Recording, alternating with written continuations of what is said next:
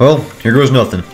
Can you use Blender? I can certainly help you with questions about how to use it. Okay, that's all we needed, boys. And here we go. For the first time in human history, can ChatGPT make a Blender model? Can you show me how to make a model in Blender? Certainly. Okay.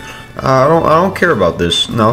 We don't want any of that. I just wanted yes or no. I just wanted yes or no. Let's start with a sword. That should be basic enough. Can you show me how to model a sword? Well, boys, let's see if ChatGPT has the skills. Number 1, start Blender. Of course. Number 2, delete all the default objects. Okay. Be gone. Number 3, add a cylinder. Okay. Let's see. Adjust the cylinder parameters, and it also wants more vertices. Okay, I can do that. So Shift A, cylinder, and let's crank up those vertices. Oh yes, sir. Scale and rotate. Scale to the desired length and width for the blade. Width? We only have a cylinder, so they want. It wants me to use the cylinder. Yeah, cylinder select.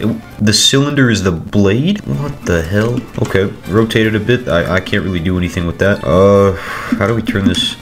I guess we could smush it like really thin on the x-axis. Oh wait, that's gonna mess up. I can't rotate it at all. Yeah, it has to be parallel to the axis. Alright, so yeah, I guess we can smush it quite a bit, but that still just looks off. And I guess we can do that too. That's all we can do with scaling and rotating though. Shape the blade. Enter edit mode, manipulate the vertices. To shape the blade, use techniques. Grab, scale, rotate, and extrude. That's all I can use. I can't even loop cut it. So scale, let's see here. I'm going to select the 2 outer edges on both sides, and with proportional editing, we can scale these down quite a bit until they basically make a nice clean blade. I mean, it's not very good. Yeah, the faces are getting kind of messed up at the top because yeah, there's nothing connected, so there's just a hole in the top of the sword. Oh, okay. Well, I manipulated the vertices. Add a hilt. Okay. Add another cylinder or a cube. Position it at one end of the blade and scale to the desired size. You know what? I'm gonna be a cube. I'm a daredevil like that. And for a hilt, honestly, that's probably the size I'm thinking. Too bad I can only scale it though. Refine details. Use additional modeling techniques to refine the shape of the sword, such as adding a guard, pommel, or decorative elements. I'm allowed to use extrusions, insets, and other tools available in Blender. Alright, a guard and a pommel. Okay. Pommel, it didn't specify, so we're gonna have to keep it simple. It'll have to be a UV sphere. It did say we could shape the hilt though, but it didn't tell me I can use loop cuts. So we're still pretty limited, and I don't think I can really change the shape of it. I mean, I guess we could do something like that. Sure, then let's just stretch this guy out and make it fit the whole base of the sword. There we go. And then a guard handle. It said we could extrude, so oh, I got it. We'll extrude you up like that. Ring select you. Now we can extrude again. Apply transformations. There we go. That's not that much better. Wow. And there's the guard handle. Yeah, this is looking fantastic.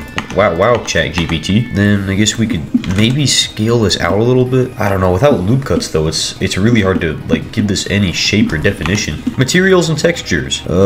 Give your sword a realistic appearance. Shader editor apply to different parts. All right, realistic appearance. So we're probably gonna want the sword blade to be completely metallic. The handle probably a dark red, maybe. Yeah, that looks okay. And of course the pommel. Let's go a nice healthy beige. Beautiful. That looks pretty realistic. Rendering. Once you're satisfied, you can render to see how it looks, but I never added a camera. No camera found. Yeah, I guess. Okay, let's go Shift A. Where does the camera spawn? In the center of the viewport? Okay, lovely. I'm breaking the rules to reposition the camera. Beautiful. And there was no rules about lighting or changing render engines. Yep. Adjust for any rendering settings as needed, but it doesn't specify. So that's what.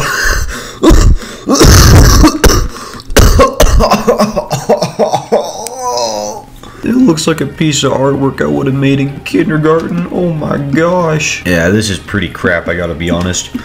Never listen to frickin' ChatGPT for 3D modeling advice. Maybe you can do your homework, but look at this. Look Look at this. This is crap. This is absolute crap. Monster Mash was way better at 3D modeling. If you want 3D modeling AI or whatever, just go use that. I made a whole damn tutorial on it. But my goodness, ChatGPT, you're kind of a letdown right now. Monster Mash on top.